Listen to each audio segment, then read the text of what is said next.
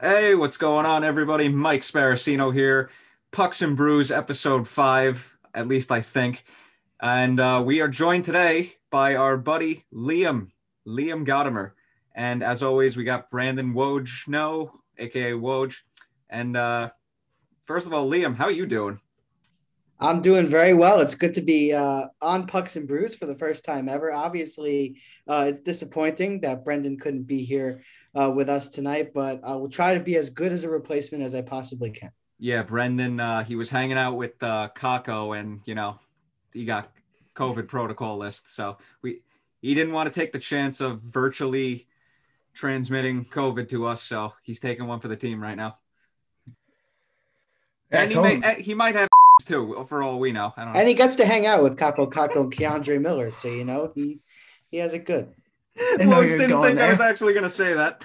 That was a joke earlier. I didn't think you were serious. But yeah, he's been hanging out with the pros too much, and he knows he can't be around them, but he doesn't care. He's putting his safety behind a back seat. And he's partying with them. It doesn't matter to him. Oh, hey, dude, he's hanging out with a rock star shit. Oh yeah. If Brendan actually listens to this back, and he's going to be so mad, but it's so good. But unfortunately, we have bad news to talk about first, because Artemi Panarin had to take a leave of absence from the team, unfortunately, because of something with the Russian government and recent political views of his. So the one word I can sum this up in, or pain. What are your thoughts, Liam? Well, I would say expected. And, obviously we didn't expect this report to come out, but with everything that surrounded the Rangers starting this year, you just knew that, once your best player, Panarin, got back from injury, that he was just going to be taken away from us in some fashion. And look, I don't want to get into talking about the Russian government and what goes on over there. And those allegations, they seem fabricated. And the fact that the Rangers, solely stand by Artemi Panarin and things seem to be getting better is good. But losing Panarin when the team is actually playing better as of late, which we'll get into, is not good. So. Yeah. As one of the guys who's actually been consistent, like quiet, but like he's getting points every single game. He's in it. You may not notice him some nights, but he's still on the score sheet. It's crazy how it comes out 10 years later or something like that. And to think that like, all right, well, it's something not good if it's true, but it's obvious. I think it's obviously false. I mean, everyone said so as coaches, guys he played on the team with at the time in VTS. They said it wasn't true. It never happened, but they're just, trying to come at him after his political views and trying to put him in a box and just mess with them, and it sucks. Especially, it's expected though from this season. Like anything could go wrong, can go wrong. Yeah, I saw something. I forget where I saw it. It was probably on Twitter, but I forgot who. He said it was apparently a 2-week leave that Panarin asked for, which, I mean, I don't really know how true that is, but I'm hoping it's only 2 weeks. I mean, the sooner this team gets him back, the better. My question is, can he clear his name in 2 weeks? I mean, I feel like there's so many facts that have to come out about this story that didn't come out in the initial one. So I think it's really a waiting game. Look, if it's 2 weeks, that's best case scenario. Yeah, I think it was the 2 weeks for I think just to get his family safe or to contact them or something exactly around that. But I mean, it's funny that like no one's mentioned like the girls never come out and said anything about it. It's all speculation from their side, from like the news sources. But I think it's the 2 weeks so he can contact his family and stuff. But yeah, we'll have to see. No one really knows right now. Probably longer. I wouldn't be surprised. Yeah. Let's just hope Panarin himself does not go back to Russia Oh because yeah, they'll be waiting. Yeah, You he's not don't making want it back if he you don't does. want to mess with them. But let's move on to slightly better, but still pretty bad news. Uh, Capo Caco, unfortunately, got added to the COVID-19 list again. And Keandre Miller also got added to the list within the past 48 hours. So more pain. But like Liam said, this is just whatever is going to go wrong is just going wrong. And this just stinks. It's literally the two players that you didn't want to go on the COVID protocol list, right? I mean, you have Panarin, who goes out for something related, nothing to do with COVID. And then you lose Kako, who has been picking up his game, actually looking in his first time in his career, looking like a legit top six forward. Then he gets taken away, and Keandre Miller, who is so pivotal to that back end. I don't know about you guys. I like Anthony Potato. I can't stand watching him and Libor Hayek and Jack Johnson. It's going to give me a brain aneurysm. So I think Jack Johnson alone might give me one, let alone the other two. Hayek looks so good his first like few games. What did he play? Like he played a couple of the last year, the year before, and he got hurt. But yeah, it's tough watching that back end. Keandre Miller, I don't think anybody expected him. Maybe a few people expected him to be that good out of camp. But he's a big part to the defense. And Kako actually, like you said, like picking up his game, he looks like a dominant top six player. And just for that to happen, I know he was on it earlier in the year, but that was just a protocol just to make sure, because he might have been in contact with somebody. But it seems like this time he might actually have it, since he's missed more of the game. Yeah, I was reading Rick Carpinello's article, and he basically explained it. You're on the COVID protocol list for 3 reasons. 1, you actually have it. 2, it was something along the lines of, what was it? It might have been like salary cap thing I don't remember exactly. Or 3, he might be injured, but being on the list doesn't necessarily mean you have it, which I hope he doesn't, because I mean, like we all said, he was on a tear earlier in the season. And Liam, you put it perfectly. He's actually looking like a top 6 forward, which is something this team desperately needs, especially now that Panarin's not currently with the team. I mean, yeah, I mean, you summed it up perfectly. I mean, the depth scoring just simply isn't there. And that's perfectly exemplified by what happened against Philadelphia last night. You know, Chris Kreider is the main reason for all 3 of your goals. And it's pretty much coming on the power play on special teams. So, look, they need other guys to step up, but the Rangers are in a really tough spot. Like, you could argue to start this season, outside of the goaltending, their 3 top players, maybe outside of Adam Fox as well, are out right now. And any team is going to struggle like that. So, yeah, I mean, it's tough. Like you said, when the team struggles, a lot of people look at the coach and they're like, oh, they're going out of his head, which, I mean, it's tough when you're missing so many guys, and especially in a year like this. I don't know if the guy's in a wake-up call or something, but I don't think it's necessarily on the coach himself, because, like in Chicago, Jeremy Colleton, from what I heard, not a lot of fans liked him, and then yet he's able to get this team with only Kane and DeBrincat to just go off and have a good season so far. They need something else. If it's the injuries and everything else going around, not waking them up, something's going to have to. And like I said, it's tough, especially with what's going on now. That so many injuries and everybody's out every other game. They really need to find something to spark the team. And I don't think you can blame Quinn for that game last night. No. I mean, I don't know about you guys, but if Panarin and Keandre Miller are in that game in the starting lineup, they win that game. I think so. They had so many chances. If it's not for Colin Blackwell missing an open net in the first period, then maybe we went to OT. So yeah, he's taken after Ryan Strome now, who apparently can only score a goal from the point with like 7 players in front, but he can't hit a wide open net to save his life. But all right, well, 5 Ranger games have passed since we last recorded, and unfortunately 3 of them are losses. But just to take some things away from all 5 games, the first game against Boston, where I actually, or when was the first game against Boston? You said the date, February 12th, Woj? Yeah. So February 12th, I mean, from what I remember and based on my notes, they actually played pretty well that first period, and then injuries in the second period basically killed them the rest of the game. Yeah, it was a 1-0 loss. It was a good game. Only 2 bad things about it. Like we said, we stick with them the entire time. Anytime we can hold Boston to a 1-0 lead, throughout a game is pretty good. But they were 0 for 6 on the power play. And the only category they led in was hits. I mean, I remember this being a very gritty game and quite frankly, a defensive masterpiece on both ends. And if you guys remember the one goal that beat Shesterkin by Nick Ritchie, who, by the way, just has that face. Nick Ritchie has that face that you look at him and you just want to sock him right in the head. And I don't know about you guys, but the fact that he scored the only goal in that game in a 1-0 shutout just really grinds my gears, to quote Peter Griffin. But look, tough game. There was a lot of fights. I think this was the fight with Frederick and Lemieux where they just went at each other right off the draw there. But again, played good hockey, only got 21 shots on goal, and you can't win if you can't score. So if that isn't the moral of the season, then I really don't know what is.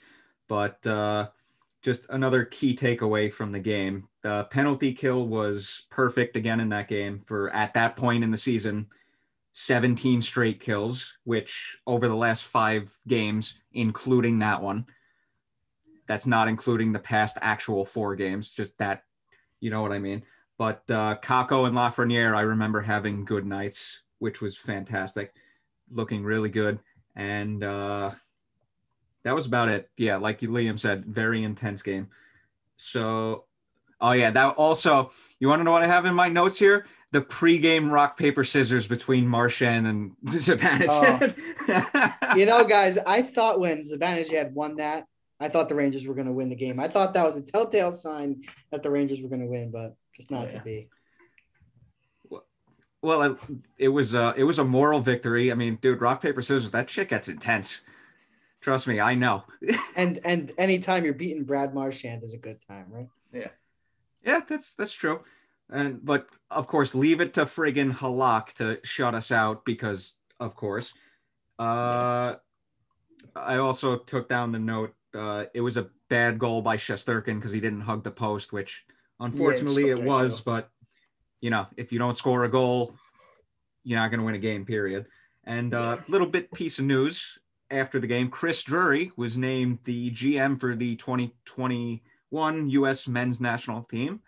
So congrats to him. Yep. And let's move on to the game against the Devils, which is another game we would all probably want to forget. That was a 5-2 loss where David Quinn even might have said, like, this might have been worse than the season opener against the Islanders. And it's definitely in contention, but I don't know if I would put that as the worst game because we actually scored. But here's some of my notes. It was the 7th time in 14 games where the Rangers scored 2 or less. Not going to win you games. Trouba was injured either early second or late second period. He didn't play in the third because of a upper body injury, which I think was confirmed to be a broken thumb after the fact, right, Liam? Broken thumb, yep, 4 to 6 weeks. Miller and Panarin were also out that game. Kreider got into an early fight, and of course that didn't spark the team at all. I actually remember that being a good game from Hayek, and Colin Blackwell is scoring more goals than Mika Zibanejad. I mean, this was at a time where the Rangers were just scoring no goals. Remember, they're coming off that game where they got shut out by Halak and the Bruins. And look, I don't know if you guys remember, it's a 2-2 tie after the second period going into the third. There is some hope here. They ended up putting 37 shots on goal, which is a good thing.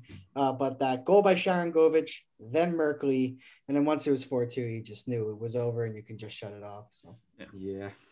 I think it was the game. I think Blackwood, I mean, we weren't as great. Like you said, we got 37 shots. This is amazing. But that's one of those games where Blackwood just steals it. It's where the other goalie just goes off and he's able to just solely alone, like their offense got it done. But a few good things is that it was almost 50-50 in faceoffs. So that part was getting a little bit better.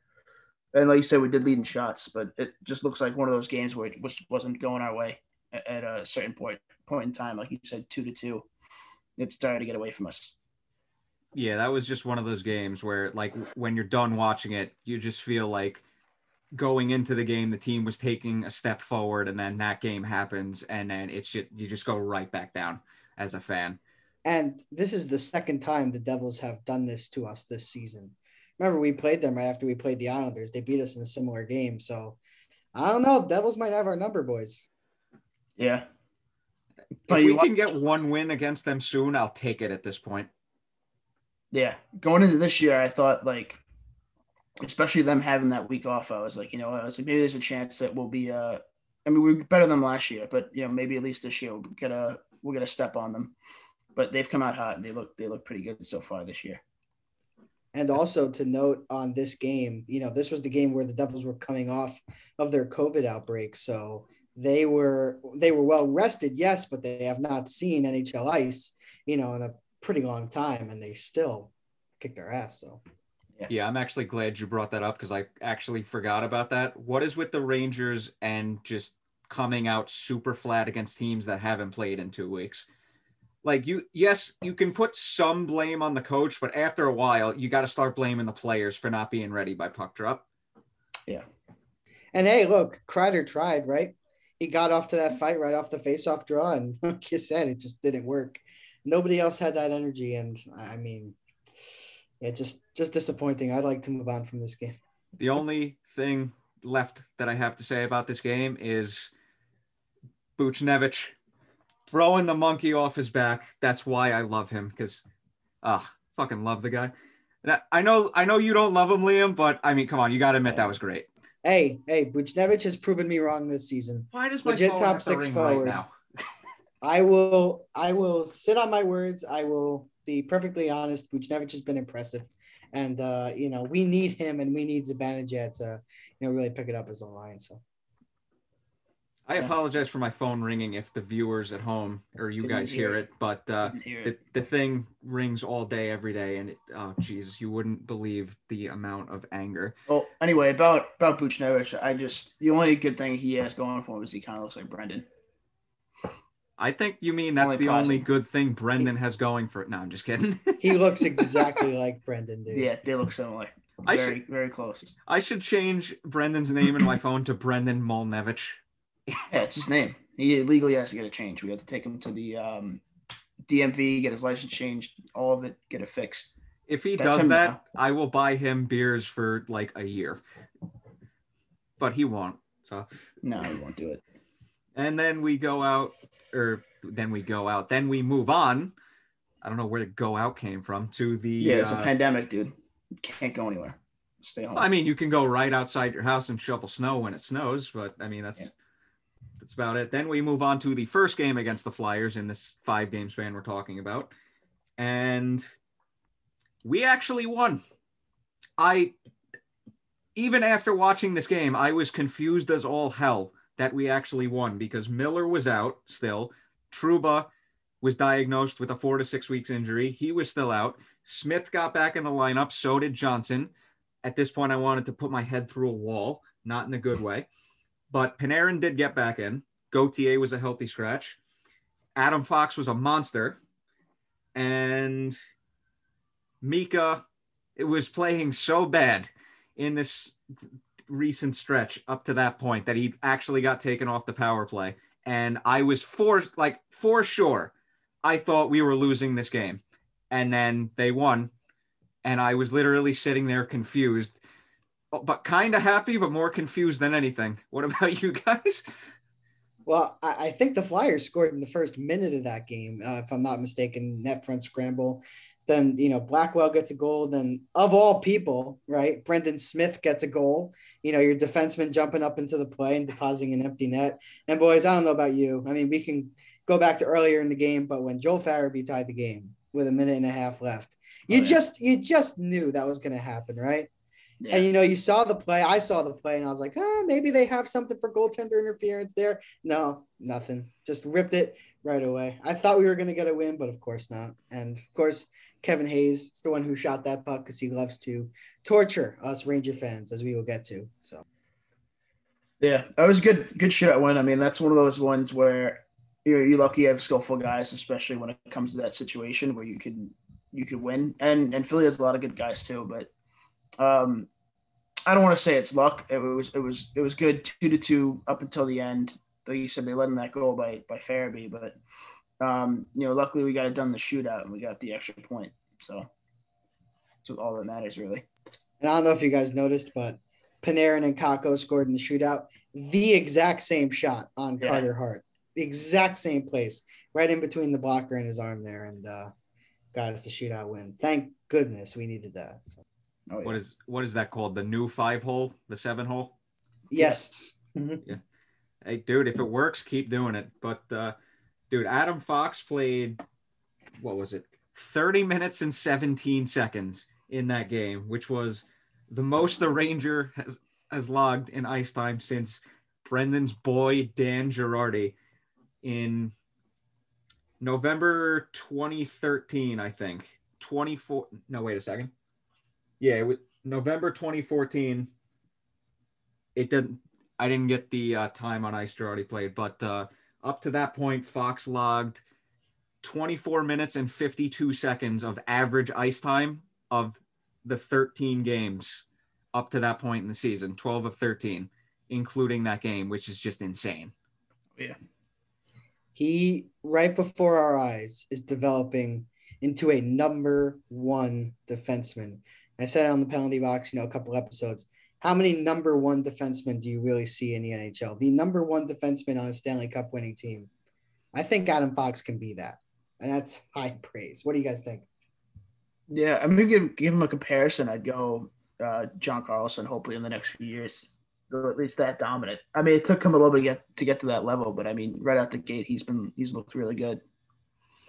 I'm actually, Liam, I completely forgot to mention your podcast on the on the intro because that's okay. No worries. I'm just stupid. But before I go any further in this podcast, everybody, please make sure to check out the Penalty Podcast on iTunes as well as some other podcast platforms. And Liam, tell us about your newer podcast, Game Day. I forgot the name of your fucking. The post-game podcast review. I actually took a little bit of a break from it while the school year is going on. So the penalty box is the main one right now. Me and a good friend of mine talk all things NHL. So check that out on podcast platforms. But let's get back to Adam Fox because that's what's more important. Woj, I like your comparison for John Carlson. If he just had that size that Carlson had, I would agree with you. But play style, yes, absolutely. Yeah. You guys want to move on to the game against the Capitals? Yeah. All right, just some notes I took down. The Rangers actually had a good faceoff percentage that game of 57%. Zibanejad won 15 of 8. The only thing that was pretty much bad about this game is the first 14 minutes where the Rangers only got 3 shots on goal, which included a power play that did not have a shot on goal. But after that, the game was pretty much very good game for the Rangers. Kreider scored on the power play. Do you see what happens when you shoot the puck? Panarin shoots it. A rebound is right there. Kreider, tap in. Shoot the fucking puck. What a concept, right, Shades? Oh, yeah. I know. It's this earth-shattering news. So the other positives were Lafreniere scored his second goal of the season off of a feed from Panarin, who Lafreniere actually had an underrated move right in front of the net. He had to stop. He brought that to his backhand and not roofed it, but he put it over the pad, that was lovely to see. Hopefully this can get him going a little bit, but I'm not going to put too much pressure on him because he's still 19 years old. Yeah, don't do that. I'm not some people on Twitter. All those people know who they are. Luckily, none of our friends. But that interesting stat about Lafreniere's second goal. He is the first Ranger to score his first 2 NHL goals as game-winning goals since Kreider did it in the 2012 playoffs, and the first Ranger to do it in the regular season since Sergei Nemchinov in 1991. So this is a very rare occurrence, and basically, you love to see it. And Strome, like I said earlier in the podcast, scores a goal from the point through like 8 people to make it 3-0, and still can't hit an open net to save his life. But that was his 100th career NHL goal. Congrats to him. Yeah, good job. And, well, I mean, I don't know if he got it that night, but he either got it that game or the game last night against the Capitals because we're recording on Thursday. First Ranger and Islander, first player to put up 100 points with both teams in the history of the NHL. So that's pretty cool. That's pretty cool. And the Rangers PK after that game, 31 for their last 32, which was, good. And of course, the one power play goal we give up in that entire span is against the Devils, because of course. And Zibanejad scores into an empty net at the end of the game. Snipe. Yeah, it was a snipe. It was good. Oh, yeah. And Buchnevich, this is why I love him, takes the monkey off Zibanejad's back, rips that shit off, throws it away. Hopefully that gets Zibanejad. I don't know if you could. It's an empty net goal. I know it's a goal, but I mean, I don't know if you did the monkey off his back. Well, you know why I like that goal? I like that goal because Zibanejad had to fight for it. Yeah, he had to go and battle at the blue line. He had to go against a bigger, tougher defender, get his stick on the puck, and put that in from pretty far out. So I mean, yes, it's empty net, but he had to work for it, and I think we're seeing the confidence improve, since then. I think Tom Wilson came in and gave him like a shove at the end, which is a little dirty, but I mean, yeah, you said a tough goal to get, especially from that far out. Yeah, and my last two notes, good game from Shesterkin and another strong game from Adam Fox, as usual. Liam, you're right. I 100% agree with you. He really is developing into a number one D-man. And 2 second-round picks. Thank you, Carolina. Thank you. Oh, my gosh. Imagine Carolina's blue line with Adam Fox on it. If he would have just played with them, that's the best decor in the league, and that's not even close. But I'm so happy that we have him. And let me just say one other thing. Lafreniere, he was highly touted as a big game player, a guy in big moments who is able to get goals when you really need them. And like you said, Shades, both of his first 2 goals being game winners, he's shown that he's that type of player. So when he is developed and when he is ready to make an impact, a true impact in the NHL, like that's the guy he's going to be. Like in the third period, when there's a minute and a half to go and you need a goal, like last night, you're going to go to him. So I'm interested to see how he starts doing in shootouts when he gets put in those situations. Oh yeah. Honestly, I think I was going to say the Rangers, they won that game, but I would have liked to see Quinn put Lafreniere in the shootout against the Flyers. That's what I was going to say. But they put Kakko. Good choice. I think they might eventually. I mean, the way it's been, especially the guys that are missing now. Hopefully, he gets in there if we end up having to go to a shootout. But like you said, I mean, people have been saying he's got 2 goals in 15 games, whereas a lot of the other guys are doing a lot better already. But I forgot exactly what the stat was. But Stamkos had like maybe 12 points his rookie year, and then he went on to score 50 goals a year. He gets 60 at most, maybe. Yep. I mean, I wouldn't worry too much about him how he starts now, but he'll get there eventually. Yeah, and, well, I didn't see the game against the Flyers last night because I was bowling. I bowled a 706, Liam, so that's good. That's good. Nice job. I appreciate it, but I don't know what that means. That means I averaged... I'm not a math guy, so how many games is that? He averaged about... 235 and a third. 230, 240, yeah. 235.3333. Oh. That's impressive for bowlers. Good. That's very good. Oh, now that we're talking about bowling, my buddy who I bowled against last night, I mean, he shot a 734 last night. Last week, he goes back-to-back 299, 300, shoots an 835. That's tough. Oh, no, good thing I wasn't. I felt so happy for him. Good thing I wasn't bowling him, though, because I would have been so mad. We probably would have got murdered. But, no, congrats to him. But it was something. It was a sight to see last week. I mean, he just couldn't miss. But, all right, let's move on to the game against the Flyers because I could talk about bowling all day. Another bad night on faceoffs, 36%. Zibanejad, 2 of 14. Otherwise, he had a strong night, 2 assists. Chris Kreider, hat trick.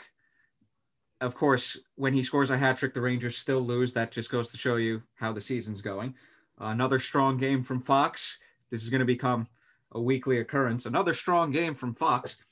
My last 2 notes are Boteto and Hayek apparently didn't have good games, and Brendan's texted in the chat that we're in last night. Shesterkin played well, but 4 goals allowed isn't going to cut it. So you guys can interpret that how you will. Go ahead. This game was flat out ugly on both ends, quite frankly. Rangers shouldn't have been in this. I mean, I think Brendan mentioned it, there was 4 or 5 breakaways in that third period alone against Shesterkin, none that he let get through him. So, I mean, Rangers just careless. I mean, how can you take 3 too many men on the ice penalties in the same game? Wait, they took 3? It's either 2 or 3, but it's definitely at least 2. And how do you let that happen in the last minute of the game when you need to pull your goalie and get sustained offensive pressure? They didn't get a shot on Brian Elliott. I think with their last shot was like 3.5 minutes to go. It's ridiculous. And I'm sorry, Woj, I agreed with you before when you said it doesn't fall on Quinn, it falls on the players. But the players came to play tonight. That's a coaching issue. Yeah. When you have too many men on the ice penalties and that critical of a situation, man, oh man. And, just ugly. If Kreider's not playing last night, probably lose 4-1. Yeah, for sure. Yeah, I mean, we missed a lot of guys yesterday. I mean, if you want to count, so it was Miller, Hedel, Panarin, and Kakko, right? All the other. If you want to count technically D'Angelo, because he's not technically on the roster now or whatever. Did you mention Trouba? Oh, Trouba too. Yeah. Okay. So yeah, we're missing over a line of players. Crowder got the hat trick, which great. I mean, I know 2 of the goals. I'm pretty sure all 3 of the goals are pretty much the same. But that's how important it is when you guys have someone directly in front. I remember before the game, I tweeted it was a video of Kreider playing the piano before the game, and I was like, of course, now I know we're gonna find him if he doesn't show up tonight. But he got a hat trick, so he just told me to go fuck myself. I saw a tweet after that said, "Now we just need Boo Nieves on drums." Yeah. Kevin Hayes had a snipe. That was awesome to see. It's my guy. But I mean, yeah, like you said, it's a coaching issue, right? Is that what you said before, Liam? Yeah. I mean, it's yeah. I mean, they were missing at least 4 or 5 guys too. They missed Konecny, Voracek, Braun. I think somebody else I'm missing, but yeah, that's something where like even some of like Quinn's post game conferences, he says certain things where it's like, oh well, they shouldn't have been doing this, and it happened early on. It's like, well, I get it. It may not have been your part of you're running the offense and Jacques is running the defense, but I mean at one point you kind of got to step and be like, hey, if this has happened in the first period, regroup in the intermission, and be like, hey, stop this, let's get it together. But it seems like he just let it continue throughout the course of the game and didn't nip it in the bud early. So you said coaching issue. It's one of those games where it's it's rough. Everyone's got to step up too. But other than that, they played. I thought they played pretty good.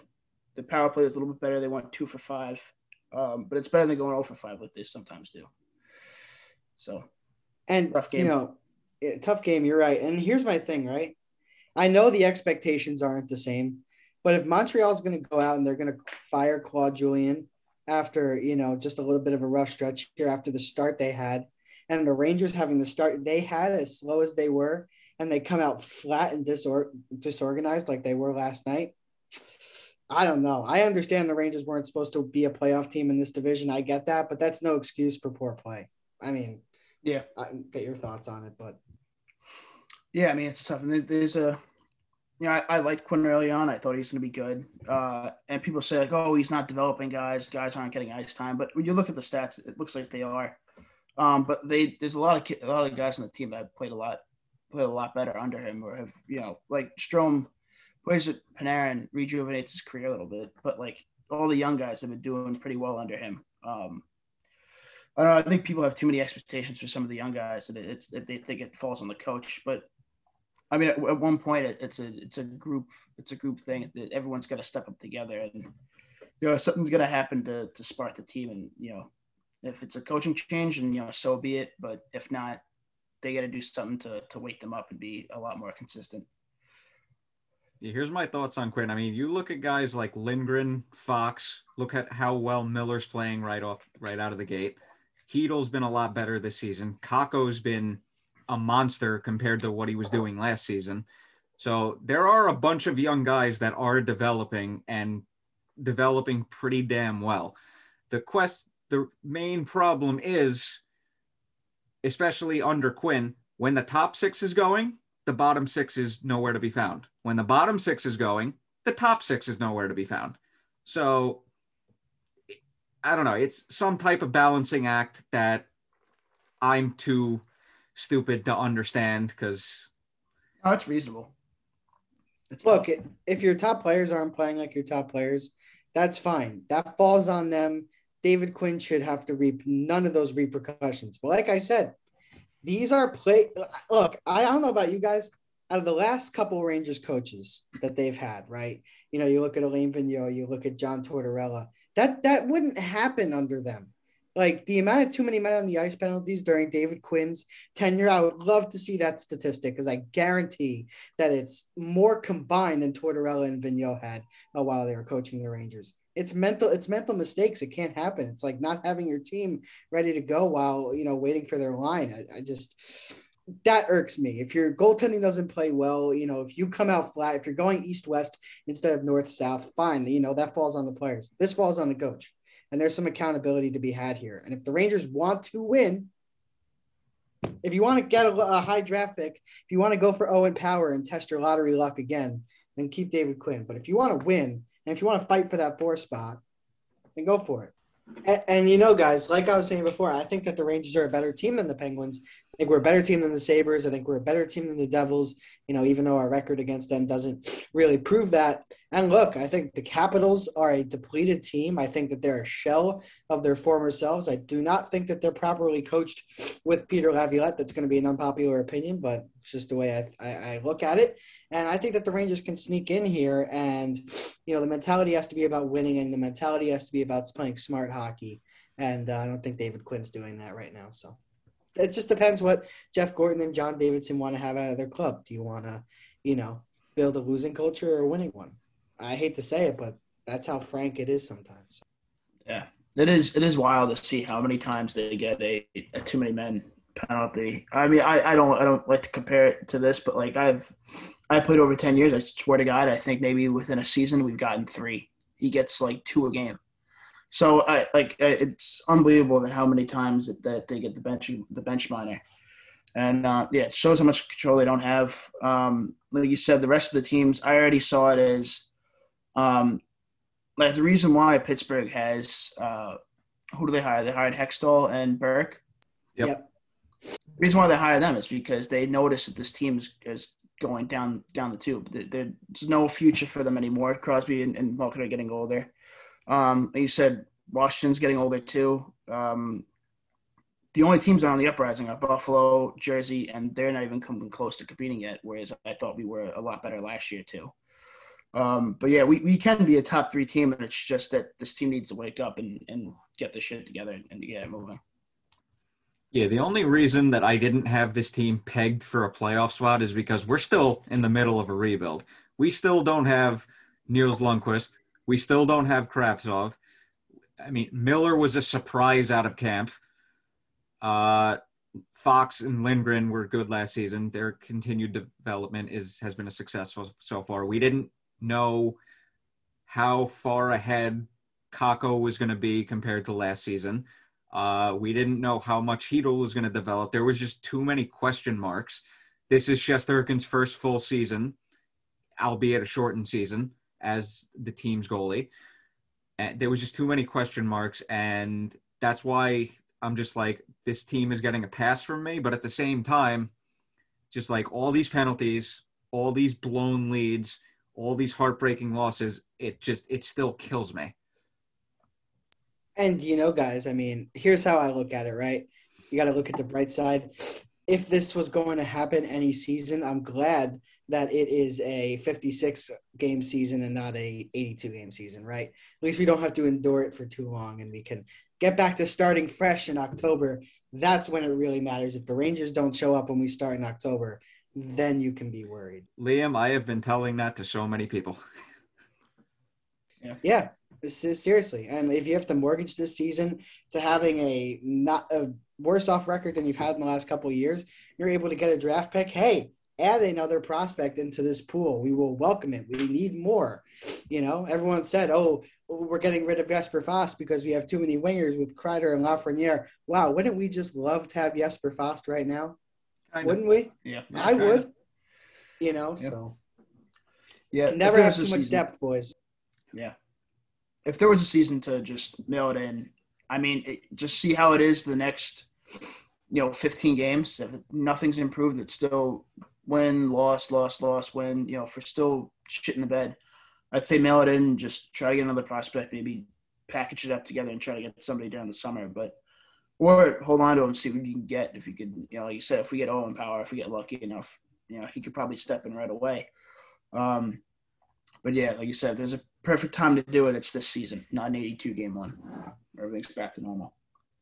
Yeah, and hopefully everything gets back to normal before October, but time will tell on that one.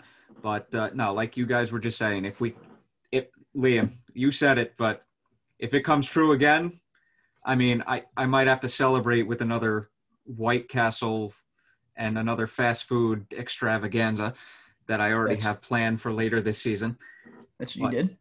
Oh, no. On May 8th, me and my buddy are literally – let me just show you. We have an itinerary planned of food to get throughout the day. I'm pretty sure you could do this White Castle thing with Brendan because that's not real meat. That's like street meat. That's like garbage found on the side of the road. But no, I still like White Castle. It's still good. Whatever they do, they taste good. But yeah, no, it's fine. In the morning on May 8th, me and my buddy literally have this. Dunkin' cold brews in the morning because of the Pasternak commercials, which are fucking fantastic, by the way. For lunch, we have gyros from this place, Fontana on Francis Lewis Boulevard. Also, the gyros are really good at that place. We have White Castle mozzarella sticks as a snack. We have Cherry Valley for dinner. And then for dessert, Eddie's Sweet Shop. Dude, we've been planning this out for like a year. I can't wait. And why are you doing this? Oh, because it's May 8th.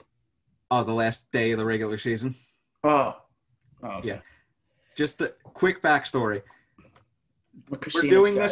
We're doing this on the sole basis because me and my buddy Dan, that's who I'm doing it with, we joked about if the Rangers fired Lindy Ruff, and they got the first overall pick, Lafreniere, we were going to do this. Then both of those things actually happened.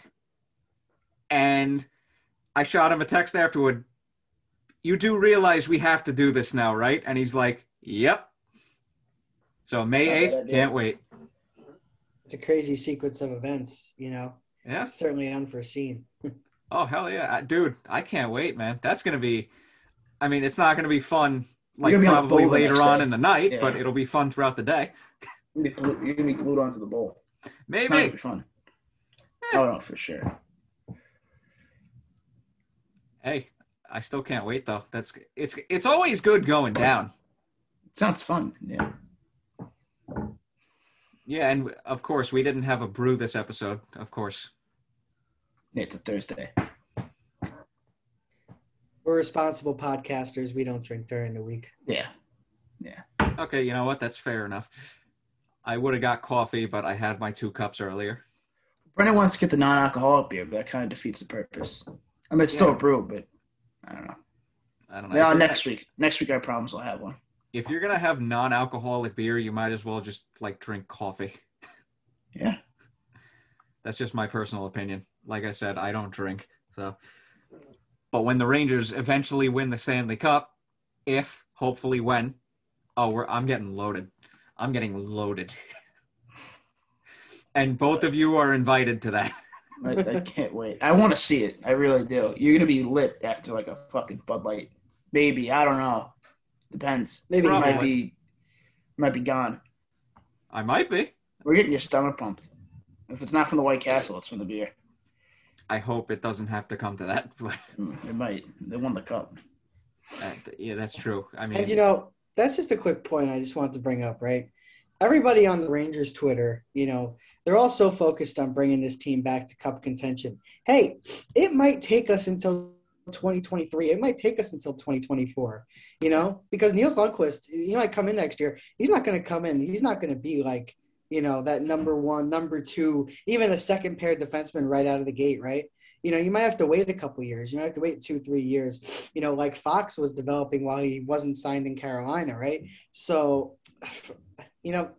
the prospects are all so young. It's not like we have a core that is in their prime, that it's win a Stanley Cup or bust. No, in 3-4 years, Kreider's going to be okay. He's going to be a little bit slower. He's going to be deep into that contract, but he's still going to be big on the power play, So just think about how good the decor Fox and Miller are going to be in 3 years. Like, we could come a long way from where we are right now. We are just scratching the surface as an organization coming out of this. So temper expectations. Yeah, I don't remember if I said it earlier in the episode or as we were talking before I started recording, but I said my least favorite Rangers team, because we were having that discussion, was the post-2018 deadline team. If you look at that roster and you look at the roster they currently have, the rebuild has already come a very long way. They still have a little bit to go, but it's come so much further along than people realize. Yep. Trying to think of the lineup post 2018 trade deadline. Let me give you a hint. Shea Sproul or Sproul, whatever his name was. That was literally our first defense pairing. Oh my goodness. Fucking terrible. I should have looked for this picture earlier. Camphor, one of them. He might have been. Holden, Camphor. Rob O'Gara. Right. Yeah, Rob O'Gara. Those were not fun times. No. I you know what I should have did? I should have looked for the picture I had earlier, because it's going to take me forever, and I'm not going to start just wasting people's time over here. But make fun of the next episode. John Gilmore, Ryan Spooner. Oh my God. David Desharnais. Remember the days? I remember David Desharnais. Dustin Tokarski, I think, got his starter too with us. Vinny Lettieri. Frederick Clayson, who I think was underrated. Yeah, he was good. Jeez. That's a shell of this current Rangers team. Yeah, seriously. Cody McLeod on the fourth line. Peter Holland. All these guys bringing back a lot of memories. Jeez. Adam McQuaid. Got a third-round pick for him from no, not third-round pick. No, a fourth and a seventh. Out. It was a fourth and a seventh from Columbus. But then he just retired right after, so it's okay. Yeah, that was not fun to watch. But you want to know the sad part out of all of that? That was when Spooner was actually playing really well. Hey, you know what? It boosted his trade value and got us Ryan Strome. So I'm not upset. Say what you want about Strome. He's been productive. Yeah. Oh, yeah. I'd much rather have him than Spooner. Oh, yeah. I don't think Spooner's even in the league anymore. Not even in the country. I think he's playing overseas, yeah. Yeah, he's in Europe. Yeah, you want to know who I wish was still on the team, but unfortunately, like, his play just deteriorated? Kevin freaking Klein, baby. He was saying Hayes. I missed Kevin Klein, man. Yeah, he was good. He was like a better version of Jacob Trouba. That's kind of tough to say because Trouba's making $8 million a season for the next 6 years, so 7 years. Yeah, but we're missing him in this lineup. I wish we had him back. Oh yeah, just goes to show, right? Yes, we definitely are. Well, we will be back with Pucks and Brews, and unfortunately, we could not have a brew this episode because people got to work in the morning. But we will be back with episode 6 on Tuesday, March 9th, because we'll be recording Monday, March 8th. I'm hoping Panarin is either close to returning or hopefully back by that point. It would be very nice considering the state the team is in. In that span, we will be playing, looks like 5 games. Boston, Buffalo, New Jersey, Pittsburgh. That was 6 games, right? Yeah, I think so. All right. Got to take 1 out of 2 from Boston. If we can take 1 out of 2 from Boston, hopefully we can beat Buffalo. We've beat the good teams and shit the bed against the bad teams. Yeah. If we can take It's the one funniest game thing. against New Jersey, I'll call that a success at this point. Yeah. And Pittsburgh, Got to win. you never know with that team, with the Rangers. So, Yeah. We were Filipino crossbar in overtime from beating them the first time. Yeah. So Pittsburgh's not that good, guys. Just saying. no, I think I didn't have them making the playoffs, I don't think. Or did I? I don't know.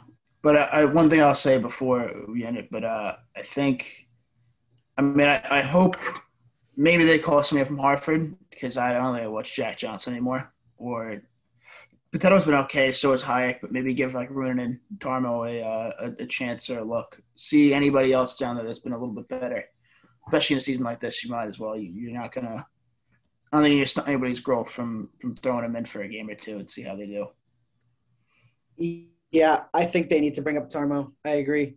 Bring He's some pretty extra good. life to that defense core because ever since he came over, he's acclimated pretty well to the AHL, right? So, and also, I think you got to look somewhere else other than Johnny Brodzinski for the fourth line winger. Yeah. Took a bad penalty last night, and just not effective. Nope. They didn't catch lightning in the bottle like they did with Colin Blackwell. So, Yeah, no, he's actually been a sneaky good signing. So is Rooney. Yeah, Rooney's been good.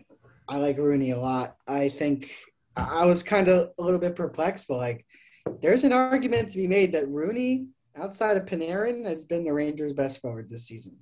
And I'm not joking. If you think about it. No, he's definitely in contention. I mean, he's consistent every game. The only other person who's even in contention is Kreider because he's actually scored like 6 or 7 at this point. Yeah.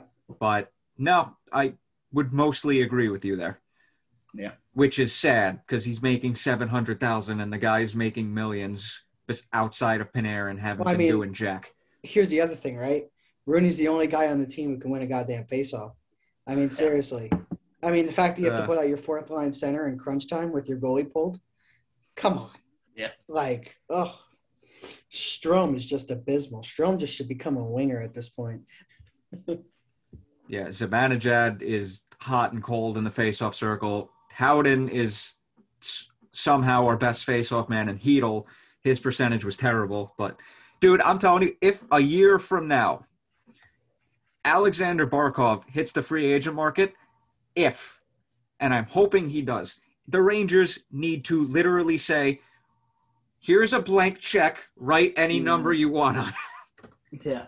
Wow, Barkov with Panarin would just be – and look, correct me if I'm wrong, right? But if the Rangers buy out Tony DeAngelo because he's under the age of 27, they wouldn't have to pay his salary. They wouldn't have to have it on the cap hit. So that's clearing up, what, $4.5 million? Yeah. Well, I mean, it'd be a dead cap at like 300 and change thousand this year or next year, I should say. And the following year was like 800,000 or something.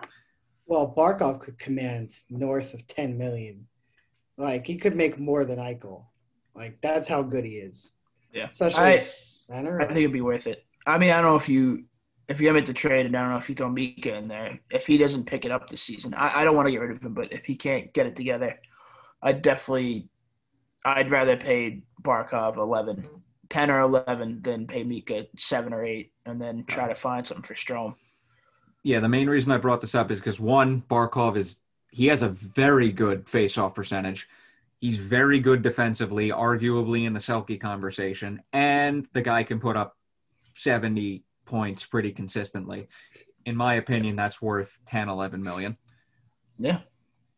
Yeah, the only problem I have with it is you don't want to become the Maple Leafs, right? You don't want to have $21 million locked into 2 players with Panarin and Barkov. But well, in their case, it's 22.6. I think it's north of 30, actually. Yeah. I think it's that much because you got Marner making 11.5. You got Matthews making 10.5. You have Nylander making 6.75. That's $26 million in 2 players right there. That's not even including John Tavares, who's making another $10 million. So you can make that $36 million in 4 players when the team's real struggle is defense. But it's a conversation for another day, right? We could get lucky with the way Kakko didn't have a strong rookie season. He's picking it up this year, but who knows what his stats end up. When it comes up to contract extension, there's a chance we may be able to get him for a good deal. And then Loft, depending on how he does, and he kind of strikes me as like a, other than like the McKinnon comparison and Crosby, I wouldn't be surprised if he's one of those guys that takes less money to, help out the team. And that would maybe give us a good shot at signing a number one center. I know it's early. But Lafreniere's trajectory as a rookie is reminding me of Nathan McKinnon. And, Nathan McKinnon came into this league and he did not light the league on fire. It was not until year 3 that McKinnon really blew up. It was not until year 4 or 5 when he got established as one of the best players in the world. So that's what I'm saying, right? Temper expectations, because Lafreniere might not be great next year or even the year after, but by 2024, he could be a McKinnon-type player on this team. So patience. That's the big thing. Patience. This is still we're the youngest team in the league, Yeah. Yeah. But as of now, we just have to sit through the bad, and hopefully things get better during the offseason, because it's going to be a wild offseason. Expansion draft, then hopefully the draft right after that if it doesn't get pushed back, and then free agency. It doesn't look like a great crop of free agents, but the Rangers are going to have a lot of cap space freed up. So hopefully the team will be able to sign somebody. Face-off winning center would be nice. But in the meantime, like I said, we're just going to have to sit through the rest of the season and highlight the positive, take the bad in stride, see what we can move on from. But yeah. Any last thoughts from you two? Just want to say we sat through that 2018 season and how much of a struggle that was. And we ended up getting to last year in 2019, just how good the Rangers were. I mean, sure, you add Panarin, and that makes a major difference, but what a difference a year can make. We might be sitting here a year from now, and the Rangers might be on the meteoric rise that Colorado went on last year, where we just saw Colorado and we're like, wow, look at that blue line. Like, they got Byram coming up too, and they have all these other guys. Like, they're going to be ridiculous. And, that could be where we're headed. And I'm so excited. And it was awesome to join you guys tonight. You guys do a great job every single week. Definitely check them out. And thank you so much for having me on. It's a pleasure. Now that you said that, thank you everyone for listening. Or actually, wait, hold on. Whoa, Jenny, last thoughts? Sorry to cut you off there. No, that's it. No, I think we got everything covered. It was good. All right. Thank you, everyone, for listening for episode 5 of Pucks and Brews. We will be back with episode 6, Tuesday, March 9th. Check out our boy Liam right here on the Penalty Box podcast, on Apple Podcasts, and a bunch of other podcasting platforms. I am your host, Mike Sparacino, joined by Woj as usual. This has been Pucks and Brews. And last thought of the episode. For the love of God, Zibanejad, please score a goal. Yeah, it's coming. I think it's 2 this. He has 2, right? I think it's 2 this year. Actually, 2. Only empty netters. All right, my last words, Brendan. Thanks for showing up. Oh yeah, thanks, Brendan. Yeah. Hope you're having fun with Kako and Keandre over there. Yeah. Hopefully he'll be activated off the COVID protocol list next episode.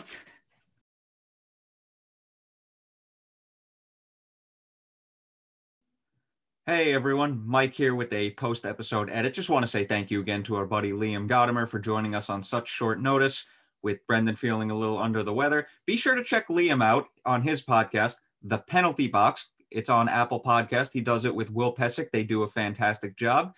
And just want to say thank you again to everyone for listening. Hope you enjoyed a brew of choice during the episode. If you don't drink beer, hope you enjoyed a glass of your favorite drink, whatever it may be. Be sure to follow us on all of our social medias, on Twitter at Pucks and Brews. We finally changed it. It's finally spelled normally. Only took us 5 episodes, but at Pucks and Brews on Twitter. On Instagram, follow us at Pucks and Brews Pod. Follow us on our Facebook page at Pucks and Brews. Be sure to subscribe to us on our YouTube channel, Pucks and Brews Podcast. Hit the subscribe button, hit that like button, all that fun stuff. Share it with all your friends. Hope you enjoy, and talk to you in the next episode, which will be on Tuesday, March 9th. Talk to you then.